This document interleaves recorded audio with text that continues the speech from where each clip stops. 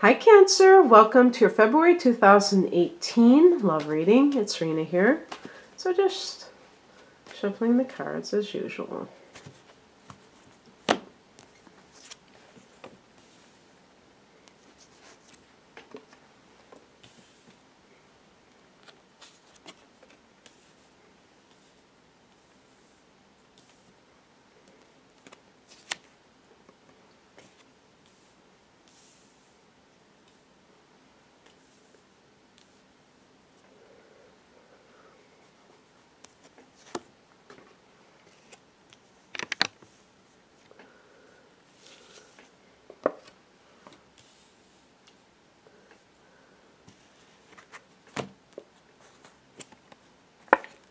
Okay.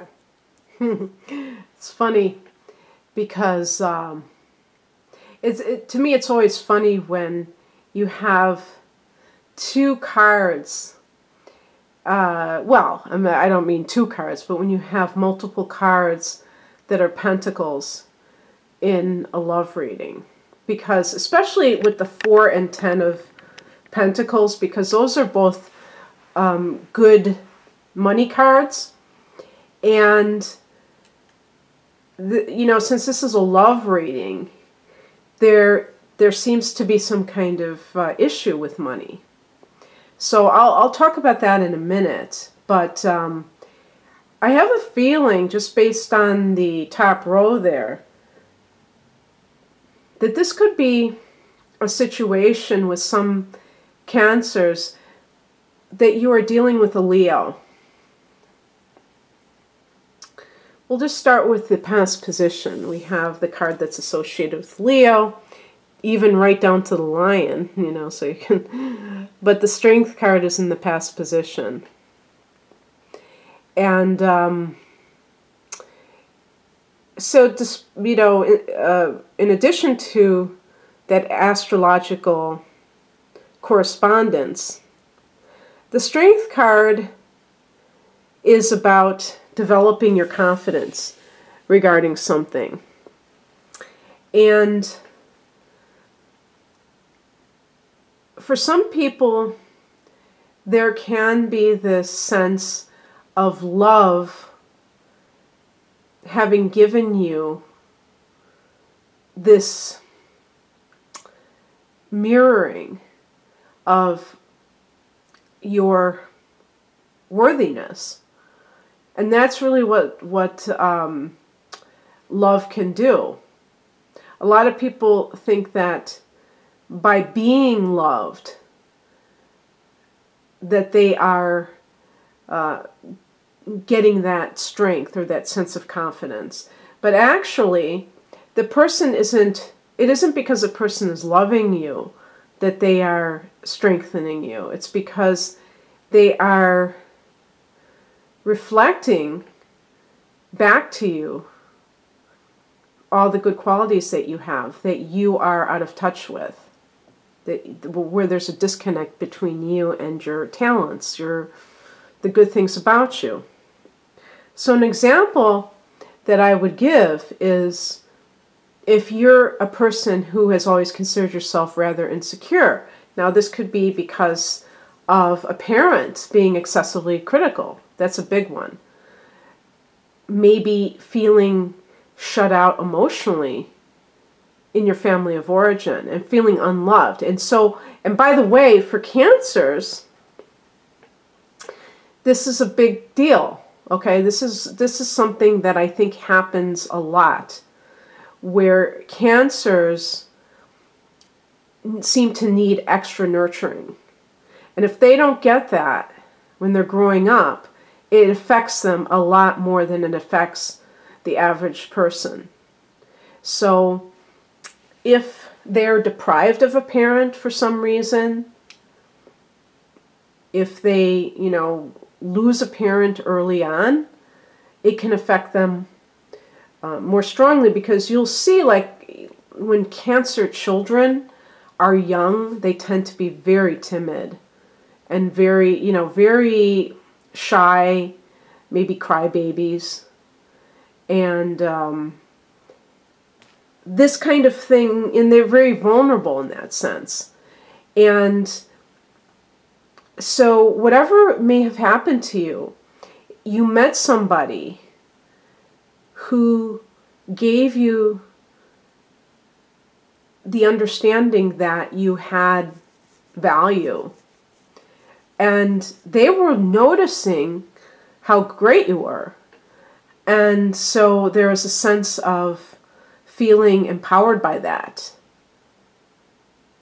But that's all that it is. It's not that they are like, it's their power that's doing it. It's that they are just showing you how great you are. And so the overall theme is the Six of Wands. And this is a card of victory. So even if you are, well, let me say it's not, I won't say it's a card of victory. It's a card of success. And I would say especially with career, but we can extend it because this is a love reading. And you'll have to forgive me because I've pretty much recovered from a flu, but I'm still a little bit mentally catching up. And so as I've been doing these readings, it's been like, it's almost like I feel out of practice or something. And but it's very interesting because the past position and this card, both to me, I associate with Leo. So this person may have come into your life before, but they're still there now. And the other thing about this card is it can be about taking a bow because you have these career achievements. But as I said before, since this is a love reading, I'm not going to go that route. By the way, I just wanted to tell you that I think I'm going to be doing a second set of love readings maybe later in the month for singles specifically. So if you're single and this seems like it's a relationship reading, yeah, that's how it tends to play itself out. So I don't know what to say, but I'll do one where I can just focus on singles. So what we have for the current energy is the Seven of Swords, which is a real departure from those cards. So what it shows is that what seemed like something that started out great has gone into some sort of deceptive behavior, and this can be somebody cheating, going behind your back in some way. Sometimes, actually, that card is associated too with physical theft.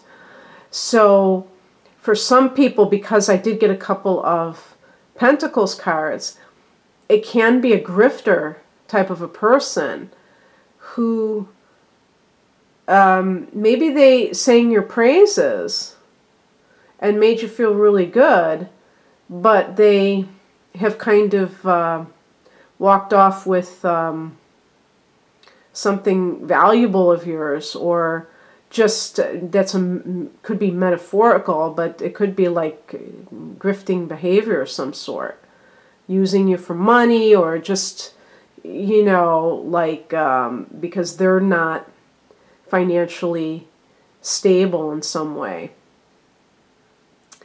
And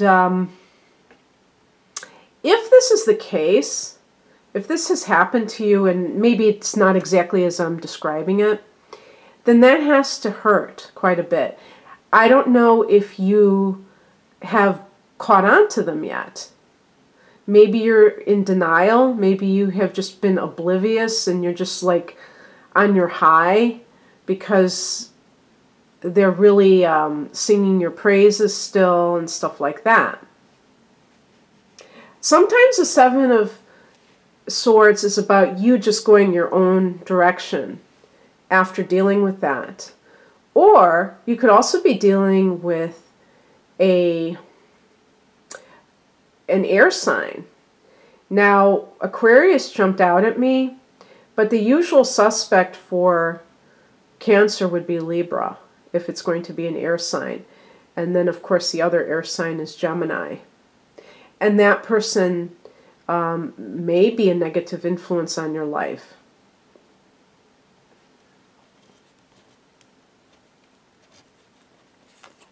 The higher message is the Ace of Cups.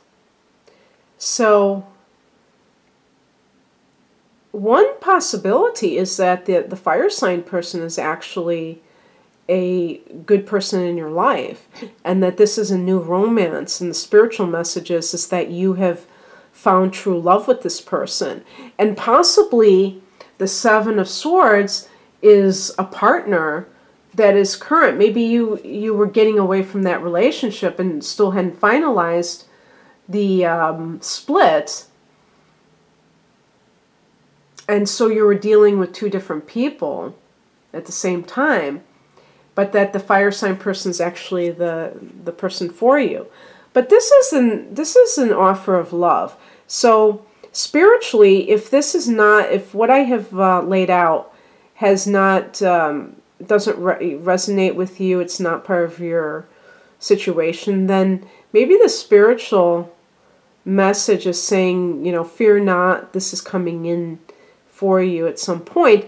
And you notice that it's the Ace of Cups, not the Ace of Pentacles. So an Ace of Pentacles relationship could very easily apply to love, and it could be a very solid partnership. But the Ace of Cups is a very soulful union. So that's the beauty of the Ace of Cups. And of course, you're one of the cups, being a water sign, along with Scorpio and Pisces, and that could certainly be the sign of the person that you fall in love with. What crosses you is the Ten of Pentacles. So this goes back to that, I would say goes back to that Seven of Swords. That could definitely be, if you have an, maybe this is an ex-spouse that you have been having some battle with, as I have mentioned in the astrological reading for January. I was talking about all the Capricorn energy, and Capricorn is your opposite sign. That's your seventh house of committed partnerships. So a lot of stuff, a lot of activity in that house. But the seventh house, in addition to being the marriage house, it's a legal house. So it can point to legal battles. And with that Ten of Pentacles, we're talking about family money. There could be some kind of a battle where somebody's trying to take something that's not rightfully theirs. You know, this is where I said about grifting. And sometimes grifters come in the form of people who seek out lawyers to try to take somebody to the cleaners when they didn't really contribute to the situation in the first place, the financial situation. They may have been the one that was more taking than contributing, and yet they're the first ones to try to, you know, get the money. So some of you may know what I'm talking about. The Ten of Pentacles, because it's like, it can be inheritance issues, but again, I'm not going to get into that because that would be more of a general reading. But this is family money, whether it's coming from your family or whether it's the money, like the pool of resources between you and an ex-partner